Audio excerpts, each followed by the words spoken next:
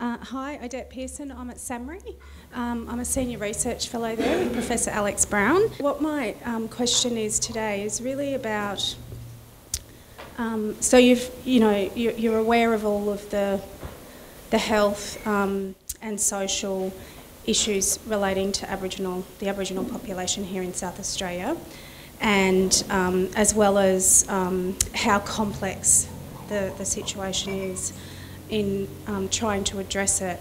I believe that South Australia has an opportunity to lead the way in improving Aboriginal health outcomes and reducing life expectancy. And I believe that for several reasons. There's the will. There's some great work being done here. There's leaders as well, and we're getting a better understanding at a small area level of what the health issues are, because there is variation across the population. So my question really is, how do you see prioritising pretty much everything? Everything is a priority. So how, in sort of 4 years' time, like where do you really want to be with Aboriginal health, and how will you go about prioritising the things that we need to be working on over your term? Yep, thanks, Odette. It's a really good question because there are competing priorities and there are competing jurisdictions as well. So I think a priority for us is understanding, what are the responsibilities of the federal government, what are the responsibilities of the state government, and how they can actually work and interact better. I don't think that this has been something that has really been working as well as it possibly could in the past. A classic example is remote renal dialysis, where the federal government had one agenda, the South Australian government had a separate agenda. There was a study done for Central Australia renal dialysis. It was published 5 years ago. We basically ignored the findings of that. We've got to understand that we are part of a much larger system, and by working together and setting priorities together, we can perform better. As I sort of said, from my perspective, there's two key things that initially sort of jump out at me, and that is that we need to be making more informed decisions based upon data, based upon evidence, rather than just based upon gut feel. And the second thing is we need to get a much higher proportion of Aboriginal health workers into the system who are part of the solution, rather than a group of very well-meaning people saying, this is the solution for you. So they will be two key priority areas. But look, we are, I think, 64 days into the new government, and so I think it's fair enough that we haven't been able to, fully articulate all of the priorities in this area. But evidence-based and involving Aboriginal people in the solutions are going to be critical areas for us. Herb Mack, I work for the Aboriginal Health Directorate for Country Health SA. Approximately half of the Aboriginal population live in rural and remote South Australia. The problem we have is we have less. I don't think the government understands about the infrastructure in those rural and remote communities, especially for Aboriginal people. So we start developing, SA Health and Country Health and the federal government develop policies and strategies that we have to fit into. So we don't have anything that's built specifically for South Australian country Aboriginal people. So how are we going to get more? We are on the lowest rung of all of those health determinants. So how do we get us off that lowest rung? You named some of those health determinants. How are we going to go about fixing them, especially for the more remote and rural communities? And we have a big problem with that.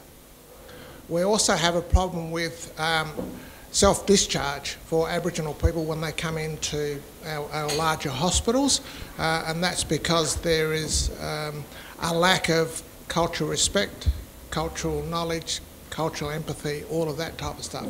We are currently working with Women's and Children's Hospital and trying to organise that for right across SA Health, but it's a very, very slow process, and I feel personally that it is not a high priority. And as this young lady said before, all of this stuff should be high priority, but especially for the more remote and Aboriginal communities. Well, certainly, I don't want to in any way sort of come across as an expert in this area, but my understanding was that there were quite a lot of Aboriginal-led, health facilities in regional and remote South Australia. I suppose the issue for us is trying to understand what the optimal model of care is between, organisations like Nunapa Health and Country Health SA. So, it's a balancing act between that provision of dedicated specialists, Aboriginal-led health organisations, and then just the recognition, I suppose, that we can't provide every service in every single community, so you need to have some centralised services which are mainstream, and understanding that interface is, I think, going to be critical. I think the other, key issue for us, and again, going back to the data, is going to be about trying to develop preventative programs and a much greater focus on preventative programs. In the lead up to the election, we were really impressed by the number of groups that came along and spoke to us about their interest in trying to get ahead of the game. So instead of waiting till people reach an acute setting in a major teaching hospital in metropolitan Adelaide, we thought about, well, how can we actually get ahead of that game by a couple of years by a much greater focus on preventative medicine, and approach and education.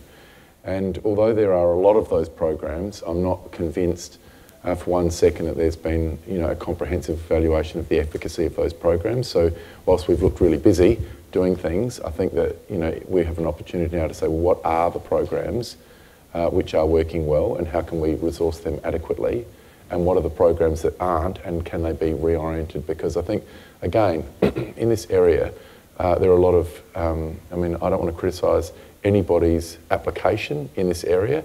Everybody has the right aspiration, but if we're not achieving outcomes, then we really need to go back, because we have got an obligation to improve the outcomes, not just be busy, but focus on outcomes, not just inputs, and that will be a focus for us. We genuinely want to improve the outcomes in regional and remote South Australia, where the situation is far more complicated than what it would be in metropolitan area. It's not a simple process, and I don't want to say that we've been elected, we're up to day 64 or whatever it is, and we're going to solve all of the problems by day 70. We're going to have to work together, we're going to have to prioritise, and we've got to understand that balance between the federal and the state systems, dedicated services and mainstream state services, and that interface between acute settings and preventative programs. We also spoke to, myself and my colleague, Talisha, spoke to about 180 odd youth over the last just over 12 months. From my point of view, we should be looking at preventative measures to stop them getting into trouble. So a lot of the stuff that they talked about were those social determinants, and they were also talking about the justice system, employment, housing, all of that type of stuff. Even for places like Port Lincoln, which I found I was a little bit dumbfounded by, but they need work. Aboriginal youth need work. They need pathways to lead a better life, and I think we should be looking at some of those pathways for our youth, because over half of our Aboriginal people that live in the country are under age 25. So we should be concentrating on them. Yeah, I can't disagree with any of that. I think you're exactly right, and we've got to always understand when we're dealing with issues regarding health that they sit into a bigger system, and you're quite right. Employment, education. There are a lot of determinants that we need to be taking into consideration. As I said at the outset, this is, I think, the most complicated area of public policy. And I must say, when I was when I was forming the ministry, people were strongly advising me against taking this portfolio, because they said it is very complicated and there are very few wins. And I said, well, that's exactly and precisely why I want to take this portfolio, because I think that I've only been in Parliament for 8 years, and I think we've had 6 ministers in that time, and it has never been really given the level of importance. And I don't want to be critical, because some of those ministers I think were excellent, and I enjoyed working with them. But I just think from a structural perspective, if the Premier has the portfolio, then we're in a much better position to be able to say, well, what are our outcomes going to be in health? what are our outcomes going to be in education and corrections and law and order and domestic violence and jobs, as you quite rightly point out. Whereas I think that when you've got a cabinet minister equal with the other ministers have always got their priorities and their stresses, and having a minister saying, but what are you doing in this area for Aboriginal people? I'm not saying they would ignore it, but it's not their key priority, whereas if we can develop a whole of government approach, I think we're going to be able to make advances right across the board, because they are all connected and we can't just look at health outcomes by themselves. My name's Kim Morey and I'm from the South Australian Aboriginal Chronic Disease Consortium, which is a part of the Translation Centre based in Samri. My question is, I didn't hear any mention when you spoke about the stolen generation, and often the stolen generation are members of our community that don't have a voice, and so I'm just wondering, what is the position from your perspective about the stolen generation in South Australia, because I think there's some unfinished business that's a hangover from the previous government, but is important and has a big impact on the health and wellbeing of our community. The stolen generation and their descendants. I'm just wondering, what would your position be on that? Well, again, I don't want to sort of present myself as any expert in this area, but it was actually the Liberal Party. I actually moved the legislation for the Stolen Generations Compensation Scheme in South Australia because we'd been talking about it for a very long period of time. Tasmania had gone in and dealt with it very quickly. The process took way too long, and from my perspective, the reason why we were arguing for this some time ago, and I'm trying to remember, but I think it must be at least 4 years ago, was that we do need to deal with this issue. I'd be interested in any perspectives as to how people feel after the process, because the former government told me that we didn't need to just do this quickly. We needed to take the time. People needed to have the opportunity to tell their story and have that recorded, and that this was an important part of the healing process. And so we were supportive of that, but we did say that there could be two streams, ones that could be paid earlier and other people that wanted to tell their stories. Because a lot of people said to me, we don't want to tell our stories. Some people will find it very therapeutic and healing and part of capturing stories that will be there forever. Other people don't. And I think that we just need to be respectful of that. But look, we are, in this area, we're not opinionated, and we don't say that we've got all the knowledge. So if there are things that you think that we should be doing, then I'd be very, very pleased to hear. Thank you. Tamara McKean from Southgate Institute and George Institute. I have two questions relating to some of the existing comments and stuff that you've already said, Premier, around structural changes and capacity building. I'm very interested in understanding, beyond what you've done in terms of taking the portfolio yourself, what will be the structural mechanisms amongst your ministers and the bureaucracy to ensure that there is that effective cross-sectoral collaboration in order to realise changes in the social determinants of Indigenous health. And related to that, alongside those structural changes, what sort of capacity building amongst the people involved in those decision-making processes will need to happen in order for there to be that effective collaboration? Yeah. Well, it's still early days, so at the moment what we're trying to do is to just get a picture of what programs are currently being offered within individual departments, because again, it just seems to me there's a lot of disparate work being done. Virtually every government department has got, some programs which are in place, but they're not well understood by the entire cabinet. One of the differences, and this is a little bit boring and a little bit technical, but one of the differences between our government and previous governments, not just in South Australia but around the country, is that we want to run a cabinet government. So in other words, the cabinet minister just doesn't come to the table arguing about their part of the pie, but really making decisions as an entire group on a consensus basis. So this is one of the methodologies that we're using. And so in the first instance in this, we're trying to get an understanding of what individual departments are doing. So we've spoken to chief executives about that. Then to look at what programs are working and where are the ideas for further investment in those existing programs. But very soon we're going to have to work out our mechanism for going out to the community to get their buy-in. I suppose I would just make this point that sometimes we spend 3 years determining a governance structure for something, and then we go and implement it. And so sort of changes are taking a very long period of time. You know, a classic example was the governance arrangements on the APY lands. I mean, I think that report took a couple of years, and then it sat with the government for a year or so, and then finally they went around and changing. We're only just seeing, you know, the implementation of those recommendations now. I don't want to take that time, and I just need people to sort of say, look, you know, he might stuff up a few things, but at least he's moving. So my gut feeling is what we should be doing, and again, hasn't been finalised yet, but that we should actually set very short time horizons for what we do, so we can get something out sooner rather than later, and we can be working towards that. We can report, but then we can be working on the second iteration, the third iteration, the fourth iteration concurrently, so that we don't have to sort of, you know, only have one plan that we lock in for the next 5 years or 10 years, but that we're actually we're actually delivering. So, you know, it's not fully, you know, resolved, but there will definitely be community consultation. But I don't want to sort of indicate that community consultation will be a 2 or 3 year process. We're just trying to work out what it's going to be so that it can get some action, something happening straight away as soon as possible, and then we will immediately look to how we move to the next iteration. Does that make sense? Thank you. Sally Clark, I work for PwC Indigenous Consulting, and you know, 71 employees out of 14,600. I think it's very similar in all the professions. So if we can get more Aboriginal people working and leading the programs and involved in all of our programs, we will get better outcomes. And you know, we find this everywhere in doing consulting work and you know, analysing programs.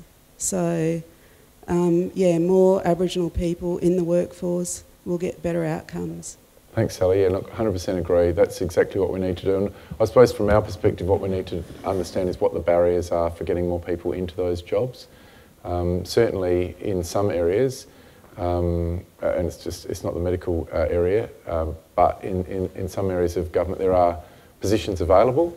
They're qualified people and they're not being filled. I don't know what it is in the health sector, what the constraints are, but we really need to understand what those constraints are and deal with them, because we know that we'll have better outcomes. Jackie Arkit, Women's and Children's Health Network. I'm pleased to hear you say that you're going to sit up and take notice about what evidence we have in this state, in this country. 10, 20 years ago we had good evidence. Today we got even better evidence to tell you what you shouldn't do. Public policy. I heard you say complex and complicated, and those issues for our people are complex, and it does look like it's complicated. But in terms of public policy, the first 1,000 days or whatever, I don't want to get into the politics of what we call it, but those early years, that good start in life, those developmental years, they're the most important years for our children if we're talking about getting in front and getting on the right foot. We just need a policy that tells our services that it's important, because we don't need new money. Those women are going to birth at them hospitals anyway. So we just need them to shift that money into Aboriginal family birthing programs where we got good services, good quality services, culturally safe services delivered to our women so that our children get the best start in life. We don't need no new money, we just need people to move that money, because 900 women, 900 children, Aboriginal children born every year in this state, and we could be giving those children the best start in life. Yeah, no, spot on. I think that's just, you know, as I said, there's a lot of money which goes into health. It's our biggest area of expenditure. There's a lot of money that goes into Aboriginal affairs at the federal level. It's about coordination and making sure that we can sort of listen to the evidence and make sure that we're making better decisions. Thank you, Premier, for addressing us and taking questions. Before I say anything else, I certainly support the workforce issue and was delighted when you highlighted that was one that came to your mind pretty quickly. as part of this council and working in cooperation with SAMRI and its various parts, I'm interested to take up your candid review in saying, well, we don't know all the answers. And whenever I hear that, I feel really like we're going to get somewhere, because there's a process that needs to be embarked on to get there. And I'm interested in sustainable conversations and contributions on an ongoing basis. We'd be delighted for you to come back in 6 months' time, but what happens in between, and what can we do together? And I'm just asking you if you could think about nominating somebody that the council and SAMRI and can work up a program so that we don't lose momentum, and that the process and outcomes can be influenced by good conversations. I'll just go back and give one example where I think this group made a really significant contribution, and it relates to reforms in clinical programs in health, in which this group, I thought, would have savaged the clinicians who came and said, I don't know what the problem is, we treat everyone the same. And of course, that sort of comment ignores all of the work up to a procedure or operation, and also ignores what happens at discharge. People can't be treated the same. Everyone has special needs. And this group was very gentle with clinical staff when they could have well been savaged about building in better understanding of what it means to come to a hospital, to have a procedure, and then to be discharged with poor plans. And I think that was a contribution, and it's something that this is a wonderful group. It's a group that wants to problem solve. It's a group that wants to be involved. It's a group that doesn't just want to have a shot and be critical. And I again restate my question is, can you please think about nominating somebody that you can work with and that we can work with on developing a process for ongoing involvement and ongoing influence. Is that unreasonable? No. Or is that something that you would think about? I'll take it on notice. I'm not asking. No, I don't need to take it on notice. Don't know who to ask. I'm more than happy to commit to that. I think it's a really good suggestion, practical suggestion. I think that's what we need to be doing is, I think, anybody that thinks that they're an expert in an area like this, you want to avoid them like the plague, quite frankly. So having a group like this that we can have somebody from the Health Department and from the Premier's Department getting involved with to tap into the collective knowledge, I'm sure we'll come up with much better solutions, practical solutions and things which will build capacity, apply a preventative approach, talk about some of the practical things that you've talked about, like, what do we do post-release? How do we actually make sure that we're not just dealing with somebody on an individual basis and then back again 3 or 6 months later? So look, I'm really delighted to be here this morning. I'll certainly, if I can come to the next one, if you invite me along. If I haven't gone too over time, then I would love to come along. But in the meantime, let's not just, pencil it in 6 months' time. Let's work over the next 6 months so that when we come back, we can report on some practical things that we're looking at together. Thanks for your time today, and thanks for all of your work.